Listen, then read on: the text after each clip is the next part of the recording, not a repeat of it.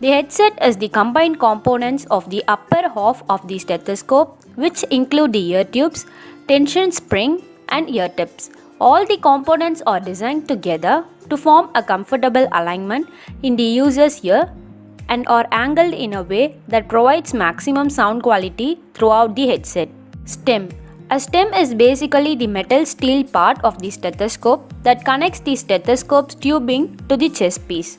Aside from connecting the two components of the stethoscope, it also allows the user to click between the chest piece's diaphragm and bell by turning the chest piece and clicking it into place via the ball bearing. Next one is chest piece. The chest piece or head of the stethoscope is composed of the connected stem, diaphragm or bell.